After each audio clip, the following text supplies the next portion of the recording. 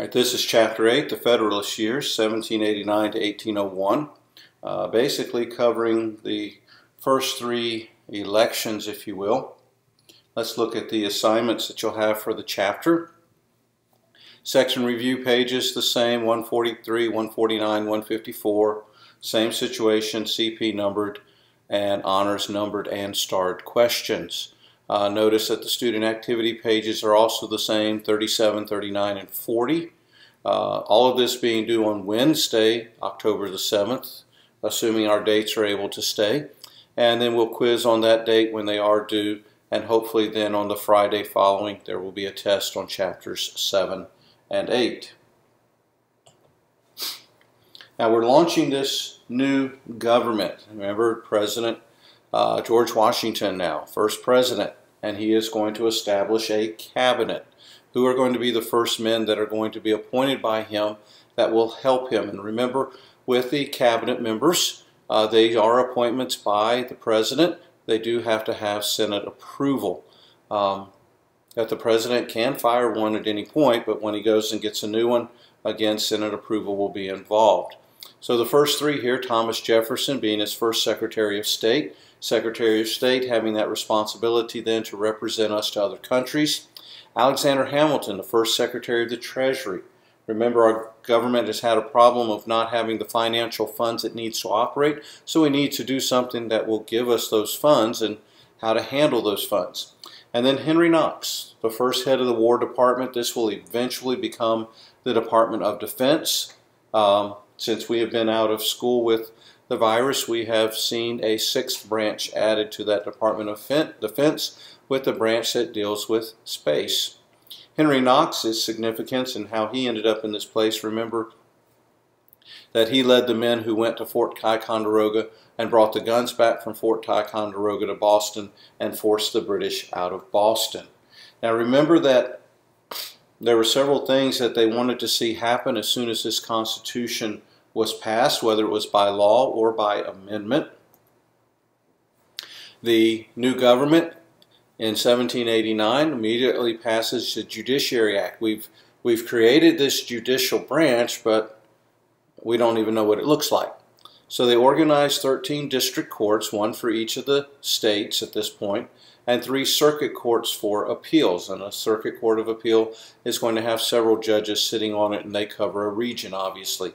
And they set the number of Supreme Court justices at 6. That number would later climb to 9. During the days of FDR in the 40s, he wanted that number to be able to fluctuate so that he could put some more justices on, but it did not work for him. Now remember, in order to be passed, there were states that said, hey, we want to see these Bill of Rights. So the first 10 amendments are such, and they were also added immediately. You know, when you think about the Constitution, the first 10 amendments, this very first Congress accomplished a whole lot more than any Congress really since them. But there were then differences of opinion on how the Constitution itself should be understood. One group would consider loose constructionist, advocating a more flexibility on a given issue. Basically, the idea of this given issue would be, if the Constitution doesn't say you can't, then you can. And a strict constructionist held to a closer reading, which basically would say, if it doesn't say you can, then you can't. And this is an issue that's going to come up right away because of Alexander Hamilton as Secretary of the Treasury. He wants there to be a national bank. And the Constitution said nothing about a national bank. So as a loose constructionist, Alexander Hamilton said, we can. And he spelled out reasons why this bank was important. And he was able to convince enough leadership that we will ultimately see that bank created, and it will stay in place until the mid-1830s or so, with a little gap in there of being closed down and started up again, but basically that time period. The strict constructionists, meanwhile, said about the bank, the Constitution didn't say you can, therefore you can't, but ultimately that national bank was going to pass. One of the other things that Hamilton wanted was for the government to assume all the debts that had been made by the states in order to fight the war. And again, states didn't necessarily agree on that, because ultimately the states are still going to pay, because tax money is going to go to the government. And some states didn't end up spending as much as other states, or didn't have as great a debt, and so that wasn't always looked upon as something that looked fair. But again, the National Bank was going to ultimately pass. Now, in the ideal world, there was going to be one political party, one type of leadership that was always simply about the best for the government. That really was not going to end up being realistic, as these loose constructionists, strict constructionists already show us there's differences of opinion. And political parties are going to start to emerge based on where we think we should be. Okay, 1789, the French Revolution breaks out, and the French are looking at it saying, "Hey, we're doing the same thing that the Americans did," and yet the Americans looked at this and said, "Well, no, that's not exactly right. I mean, after all, you're executing leadership and all that." And in fact, it was England that cut us off first. So it wasn't the same. Within just a few short years, notice that England and France are at it again. They're fighting. And, we're trying to conduct business with both sides. We're a new country. We just want to trade. And we're getting pulled into this over time, and we don't want to be. But we're being looked at, especially France looking at us. All right, we were on your side against England. You should be on our side against England. And ultimately in 1793, Washington issues the Proclamation of Neutrality. We're going to stay out of England and France's war. Well, that doesn't just sort of end things and say, okay, they're done. They're not going to try to get our help. No, in fact, Citizen Genet was a French ambassador who's going to come our way. But instead of presenting himself to George Washington like should have been appropriate, he started off in Charleston, South Carolina, and he makes his way up through the country trying to drum up financial support and moral support and all of that for the French. Eventually introducing himself to George Washington like he should have to begin with. In the midst of all this, the French government is going to fall, and Citizen Genet is no longer a French ambassador. And in fact, he doesn't want to go back to France because he's under that former government. If he goes back, he could be put to death. And so he asks for asylum and receives asylum, basically getting to stay in the United States for the rest of his life. Just a side note here that we look at, that from your book came up earlier, but it's just a side note from 148. It's about Daniel Boone. Again, Americans are moving out to the West. America's best known frontiersman, Daniel Boone. Some people would say of Daniel Boone, he kept moving out west because he was moving away from debts. He would have said he's moving away from people. He liked his independence and being away from everybody. But the question is whether or not our government is going to be able to make it. One thing we're not including in the notes from 146 is that about Jay's treaty. John Jay is going to, even though he is Supreme Court Chief Justice, he's going to go and meet with the English, and he's going to work out a treaty, if you will. Our problem with the British is that they have been stopping American ships and practicing impressment. It's going to be a problem that continues to the War of 1812. Where they're taking men off saying you're a British citizen, not an American, and therefore you've got to fight for the British Navy. And he'll work out a treaty sort of, but it basically doesn't really get us anything, but it's because we really don't have that ability to back up anything we would threaten to do. So our government is doing better, but it is still struggling with some weakness in foreign affairs. An example of the strength of the government comes out in the Whiskey Rebellion, there on page 147. In this we have again an internal tax taking place on farmers who are producing whiskey, and that was a lot of farmers. because they're growing grain, and they don't want to pay the tax, and so ultimately they're going to lead a rebellion against it, grumbling, and this was taking place in western Pennsylvania. So George Washington calls out the troops, and he goes and puts down the rebellion pretty quickly. Basically, it shows that the national government now possesses the strength and will to enforce the law. Now, this is bringing us to the end, actually, of Washington's second term. You know, the first term, George Washington, John Adams. Second term, same thing. And they didn't want Washington to leave early after that first term was done because they didn't think they were strong enough. Would you serve another term? So he does. But at the end of two, he basically gives us that precedent of 2 terms. It wasn't law. It wasn't in the Constitution at this point. It will after FDR. But in his farewell address after that second term, he basically outlines our basic foreign policy until World War II, which was a policy of isolationist. We're going to stay out. Now, Washington also, by serving that second term, could begin to see that there were sides and divisions in politics, and he was really concerned about what would happen to the country if we split up.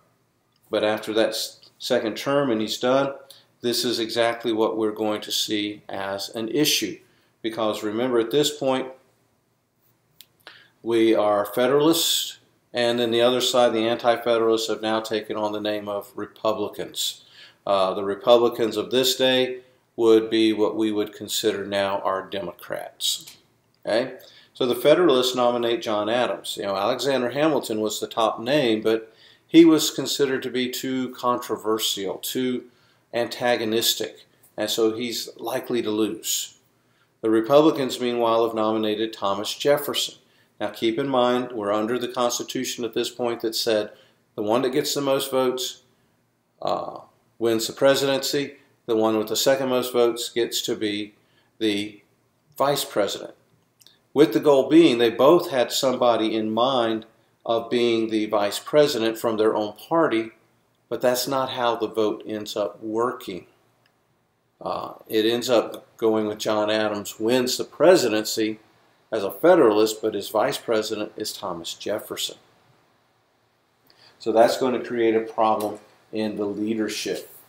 And, you know, Congress will ultimately address this with an amendment coming up very soon that will basically say, President and Vice President, you're sort of going as a team to guarantee they're from the same party.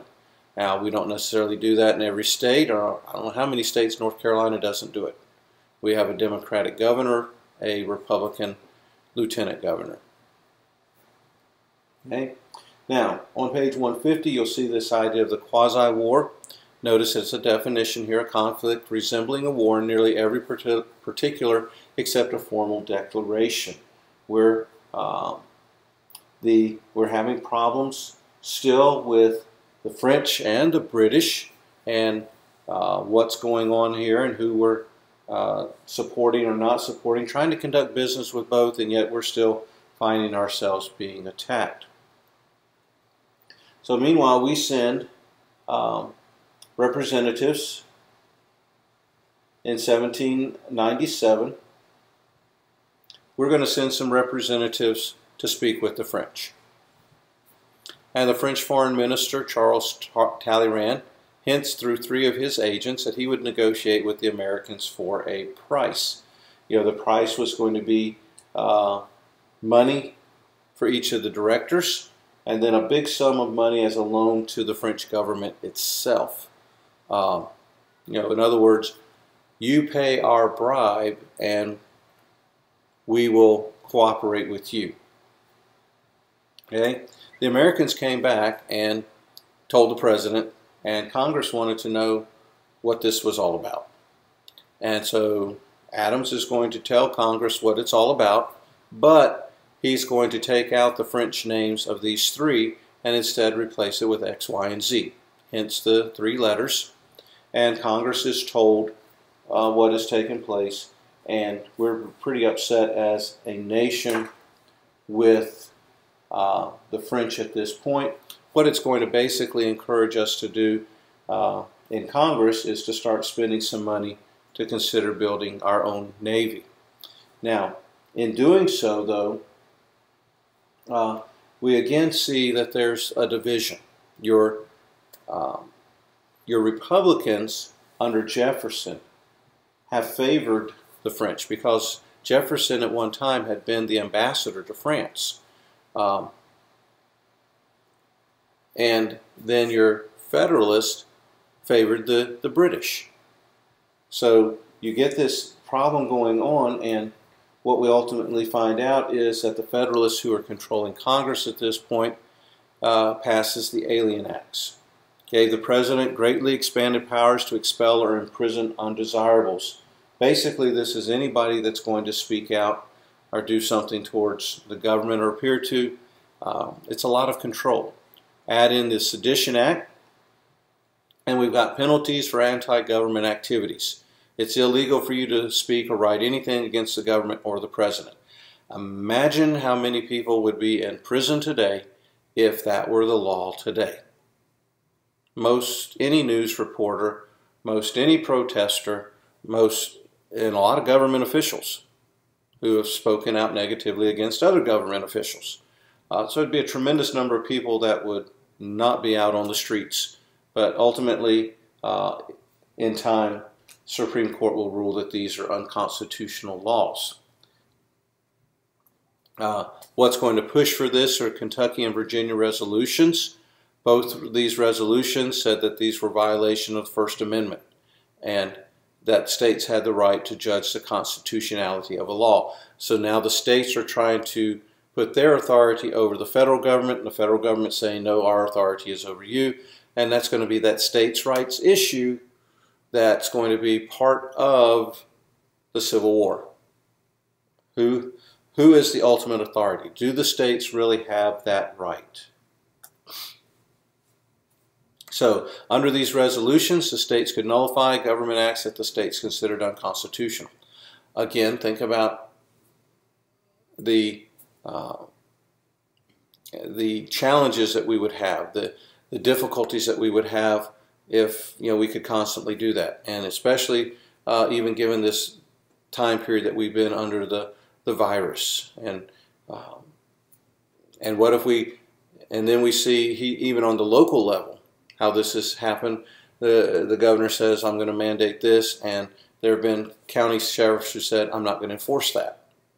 Even Cooper himself, when he was Attorney General, there were things that were passed as law that he said, I won't enforce. That's the same thing as nullifying, saying, I don't think it's constitutional. And he made himself judge and jury. So interesting things. So this struggle with authority, the struggle with cooperation, the struggle with individual rights is nothing new. These resolutions suggested that states had a right to secede when the federal government acted unconstitutionally. 1796. Go to 1861 and watch what happens. So you reach the election of 1800, and Jefferson chooses, the Republicans choose Thomas Jefferson, and his running mate is going to be Aaron Burr. The Federalists will choose John Adams and Charles Pinckney. Okay, down the road in the next election, it'll be Jefferson again, but he won't be choosing Aaron Burr, and we'll see why as we get to Chapter 9. And the Federalists will again try John Adams, but they'll try another Pinckney relative. Now, what the parties then do was they start to work together within their party about trying to figure out how to resolve things, especially after this election, because watch what happens. Jefferson and Burr tie because enough votes went for both of them, thinking we're going to get one first, one second. All right, they are Republicans. When there was a tie, the tie goes to the House. The House decides. The House was still Federalist. It took them 35 votes to decide that Jefferson was a better choice as president than Aaron Burr.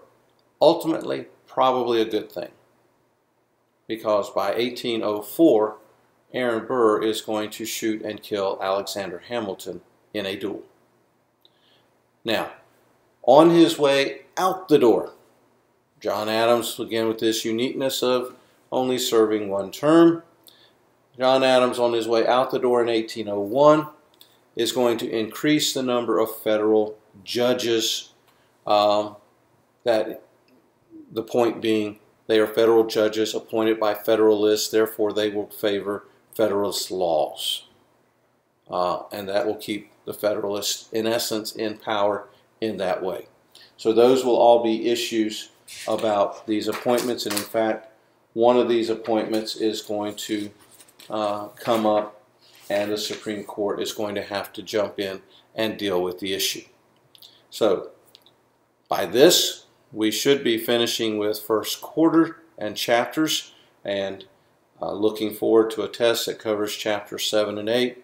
Don't forget, look at the beginning for any assignments, but especially classroom, to determine if the dates are still the same for due dates and any assignment changes that may have taken place.